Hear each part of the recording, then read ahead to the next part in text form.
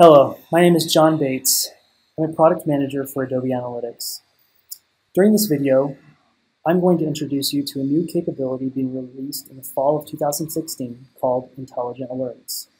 Now, as a marketer or marketing analyst, you need to know about the important changes that are occurring within your data. You also want to make sure that any communication that you're receiving is focused on the most important changes.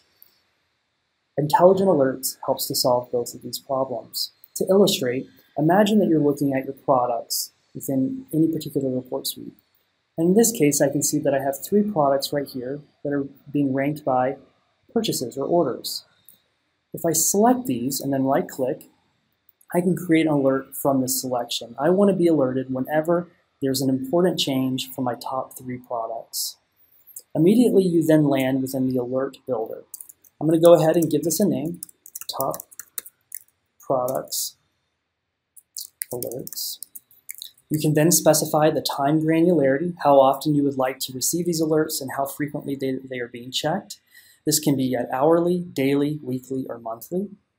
You can then specify also the recipients. So in this case, I'll put myself, and then you can put distribution lists as well as mobile phone numbers. Beginning with the country code. So I'm going to go ahead and put my number here.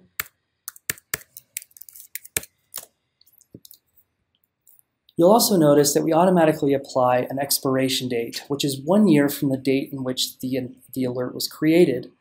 We will then notify you a few times before it actually expires to remind you that the alert is set to expire so that you can come back into the alert manager and renew that particular alert. As we move further down within the alert builder, you'll notice that we have a number of triggers. Send an alert when any of these metrics are actually triggered. In this case, orders when there's an anomaly that exceeds the 95% threshold. Now, alert triggers do not have to be based upon anomaly detection. You could also change this to other rules-based approaches like is above or equals, or below or equals, or changes by a percentage. You'll notice here that anomaly detection can then also be applied not just to daily time granularity, but hourly, monthly, and weekly. In this case, we're looking at orders when there's an anomaly at the 95% threshold and the product equals Wasatch Extreme Parka, or when there's an anomaly in orders for the Bonneville Shore swimsuit product, or when there's an anomaly in orders for the Timpanogos scarf product. I can also apply segments, so if I want to look at orders for the Wasatch Extreme Parka and I want them to be mobile customers, I can then apply that segment right here. I can also bring in over total metrics. If I want to bring in revenue as well for this particular product and mobile customers, I can do that right here as well. You'll notice an additional capability here, the alert preview. So oftentimes you want to know how frequently to expect any particular alert.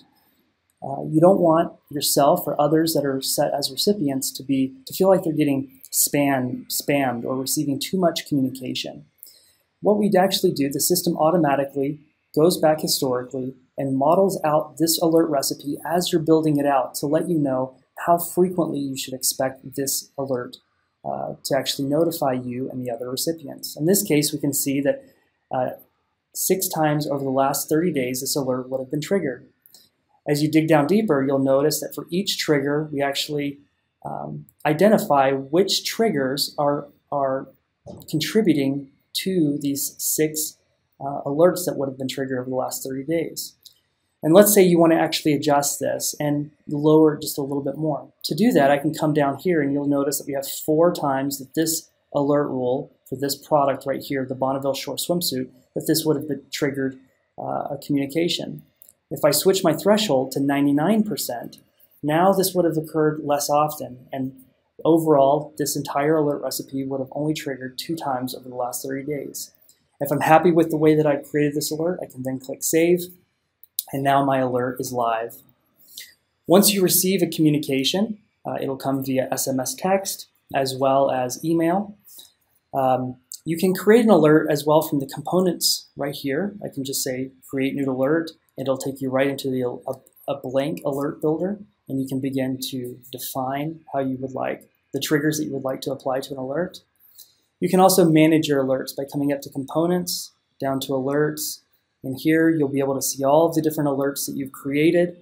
You can see who the owner is, tags applied, when it was last modified. You can also select alerts and copy them and change their definitions based upon these copies, so on and so forth.